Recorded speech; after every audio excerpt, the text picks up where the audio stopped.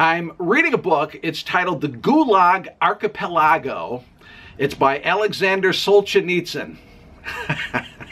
I probably didn't get that right, but anyhow, that's sort of his name. The book describes sort of like the life and the workings of the totalitarian communist regime in Russia under Vladimir Lenin.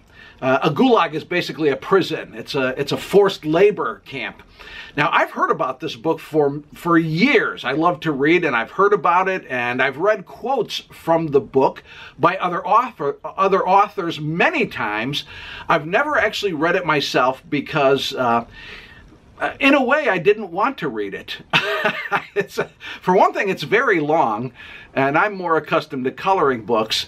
But also, I didn't want to read it in a way because I knew it was going to be unpleasant. And it is. It's unpleasant. It's interesting. It's very informative, but it's sad. And it's troubling to read this. It's sobering. So in a way, I knew that would be the case, and I've avoided it.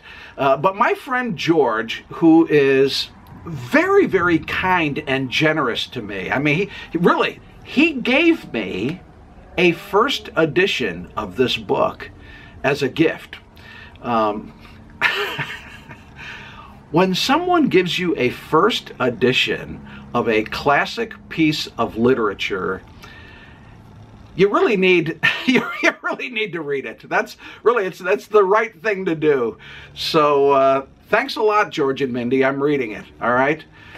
I'm kidding. They know I'm kidding. They know I'm joking around. Actually, I've only read about 60 pages of a 600+ page book. So this is not a book report. It's not a review of the book. I'm not far enough along to honestly do that. I just wanted to share a thought that I've had as I've been reading, even just this much of the book. This thought, really, it's more of an internal struggle in a way as I've been reading the book. On the one hand, as I'm reading what happened to people and just the tactics of Stalin's government, I'm reading it and I want to believe, well, that could never happen, at least not here in the United States. I want to believe, like that was a certain time and a certain place in history, and things are so much different now, and our government is structured in such a way that could never happen. I've wanted to, that's going on in my mind. I've wanted to believe that. On the other hand, however,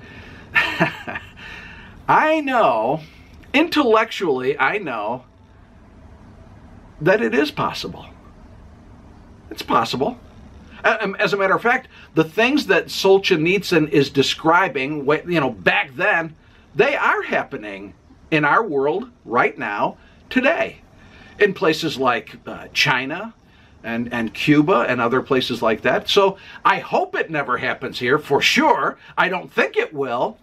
But is such a thing possible? Yeah, of course it is.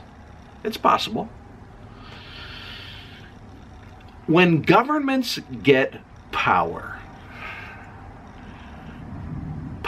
lots of power, more and more power. I don't even think it has to be like absolute power. When governments get like just a little too much power, that usually doesn't go well for people. You know what I mean? This is just one of the lessons we can learn from history. When a government agent or a government agency comes knocking at your door and says, this is going to be for your own good, history would suggest that often, not every time, but often, the opposite is true. You know, the people we refer to sometimes as the founding fathers of our country, they were not perfect people, for sure. I know that. You don't have to send me messages. I know they were not perfect people. I know that. But they got a lot of things right. They really did. And they went to great pains to create a government that had checks and balances on power.